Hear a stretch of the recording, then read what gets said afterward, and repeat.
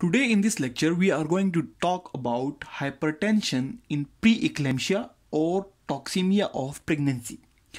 Basically we are discussing types of hypertension due to combinations of volume loading and vasoconstriction. So we have discussed a few of the topics, and now today we are going to discuss hypertension in preeclampsia or hypertension in toxemia of pregnancy. So basically how hypertension occur in preeclampsia or toxemia of pregnancy, and basically what is preeclampsia or what is toxemia of pregnancy. Basically preeclampsia is a condition which occurs in around 5 to 10% of pregnancies, and it is basically a combination of hypertension and pedal edema and protein loss in urine.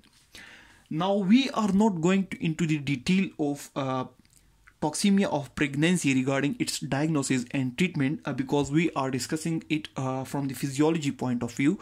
So we are basically focusing on its hypertension only. How hypertension occurs in preeclampsia? Basically there are two theories. One says the exact mechanism how it occurs is not like 100% confirmed, but there are theories. One of them says that there is ischemia of the placenta, and the second theory says that there is thickening of the kidney glomerular membrane in the preeclampsia or toxemia of pregnancy. Now when we go with the ischemia of placenta, we see that in preeclampsia there is ischemia of the placenta, and placenta is basically a structure, a tissue which basically takes nutrients. This is the uterus of the mother. Here we have this red colored placenta. This placenta basically takes nutrients from the mother, and with the help of this cord it provides it to the baby.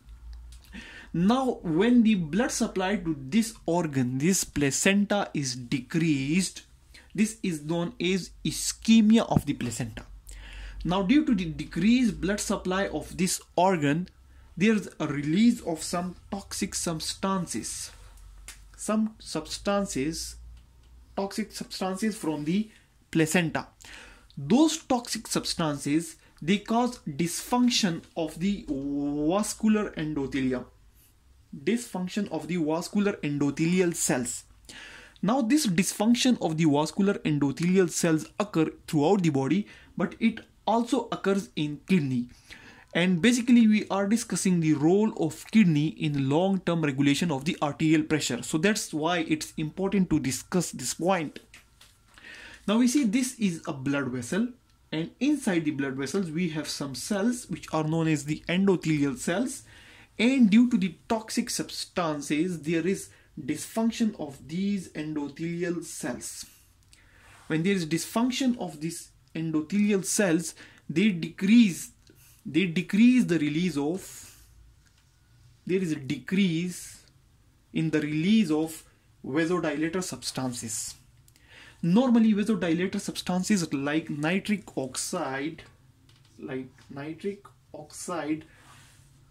normally there is a release of these substances from the endothelial cells of the blood vessels, but when these toxic substances, they get released from the placenta, these substances cause dysfunction of these endothelial cells, so that there is a decrease in the release of those vasodilator substances like nitric oxide.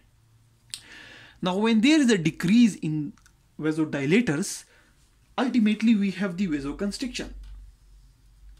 Vasoconstriction occurs. Vasoconstriction can also occur throughout the body, but when it occurs in the kidney, it leads to decreased fluid filtration into the tubules. We see this is a tubule, a glomerulus and tubule of the kidney. We have structure of a nephron here.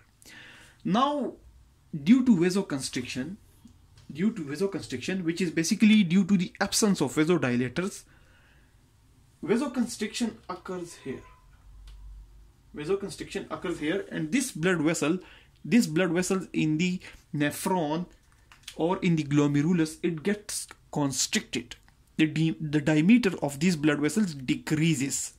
So what occurs then, that there is decreased fluid filtration into the tubule.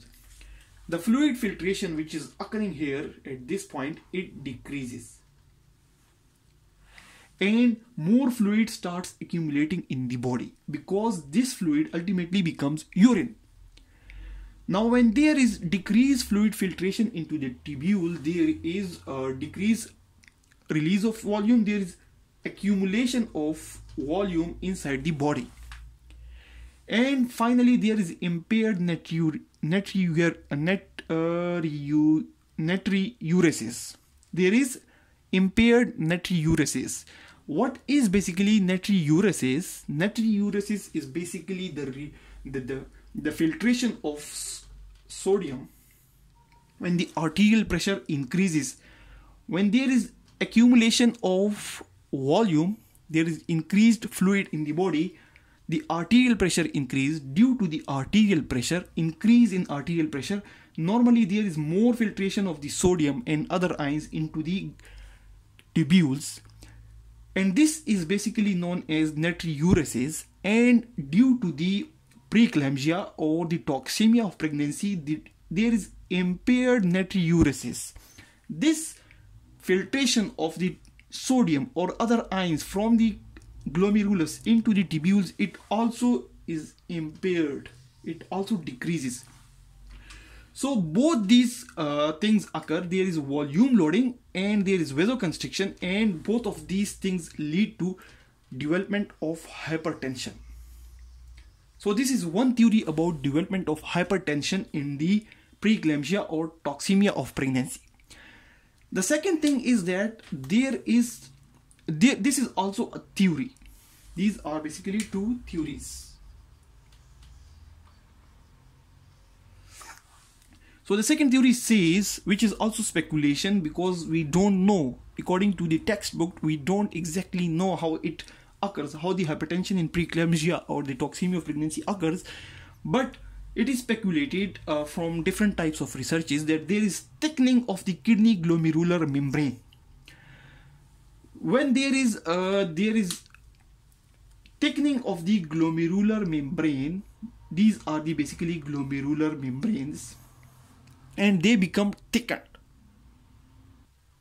If we compare this glomerular membrane with this glomerular membrane, we see that the glomerular membrane over here, glomerulus is basically a combination, a bunch of blood vessels which is formed from the blood vessels coming towards this Bowman's capsule, and which is basically leading to the tubules of the kidney. So here we can see that this glomerular membrane is normal. Here we see that it has thickened. It has thickened. So when it has thickened, so the filtration process is decreased. There is decreased glomerular fluid filtration. Here we had enough filtration, but here the filtration has decreased. Now, as the filtration process has decreased, the pressure required for normal urine formation increases. Now these blood vessels, they have to increase their arterial pressure due to the accumulation of fluid and due to the vasoconstriction. They have to increase the arterial pressure so they can push more fluid. So they can push more fluid here. So they can push more fluid here for normal urine formation. And this increase in the arterial pressure here over a long time leads to elevated long-term arterial pressure, which basically leads to hypertension in preeclampsia or toxemia of pregnancy. Now, why this thickening of the glomerular membrane occurs here, why toxic ischemia in the placenta occurs, these things are not exactly known, but these are two different theories about the hypertension caused hypertension that occurs in preeclampsia or toxemia of pregnancy. And basically this hypertension is a type of hypertension in which there is a combination of volume loading and vasoconstriction, and these things basically occur at the level of kidney. So we can see that there is a role of kidney in regulation of arterial pressure in hypertension of toxemia of pregnancy as well. To summarize this topic, we will see that the hypertension in preeclampsia occurs due to two phenomenon. One is basically the ischemia of the placenta, and the second is thickening of kidney glomerular membrane. Hypertension or preeclampsia basically occurs in around 5 to 10% of the pregnancies, and one component of preeclampsia is hypertension. There are other components, but one component is hypertension, and the hypertension occurs because there is ischemia of this placenta over here. Ischemia of placenta over here leads to release of toxic substances. Toxic substances causes dysfunction of the vascular endothelial cells. There's dysfunction of these vascular endothelial cells, which basically leads to decrease in the release of vasodilators. Due to decrease in vasodilators, vasoconstriction occurs. Vasoconstriction occurs throughout the body, but we are discussing role of kidney. So we see that there is vasoconstriction occurring at the level of kidneys as well. This vasoconstriction in these glomerular vessels leads to decreased fluid filtration into the tubules, as well as impaired natriuresis. Both of these things lead to volume loading because fluid cannot go into the tubule, so it is accumulated and it leads to volume loading. And similarly, vasoconstriction is occurring here as well. The second thing, now these things leads to development of hypertension, and the second theory about development of hypertension is that there is thickening of the glomerular membrane. Thickened glomerular membrane, when we compare this glomerular membrane with this glomerular membrane, which is normal, it requires more pressure in the blood vessels to cause filtration. Because thickened, there is decreased glomerular fluid filtration. The filtration here is decreased due to thickness of the wall of glomerulus. So it requires more pressure in the arterial pressure, and more pressure for a longer time leads to elevated long-term arterial pressure, and which basically leads to hypertension. So this is all about hypertension in preeclampsia, or hypertension is toxemia of pregnancy. Thanks a lot for watching the video.